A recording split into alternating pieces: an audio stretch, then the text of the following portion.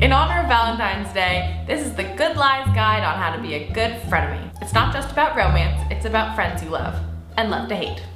Step 1. Learn from famous frenemies, like France and the US, Paris and Nicole, Paris and Lindsay, and Katie and Regina. Step 2. Give backhanded compliments. You're so pretty for someone your size. I love how you'll just wear anything. Not everyone can pull off weight gain like you can. You're so pretty in photos.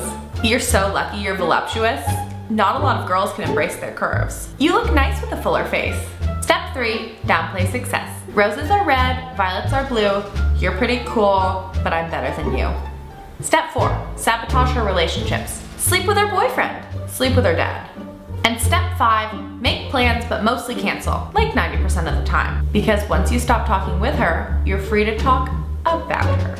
Thanks for watching the GoodLize guide on how to be a good frenemy. If you want to be frenemies with me, make sure you subscribe and make sure you post your comments on how to be the best frenemy below. Call me. Bitches.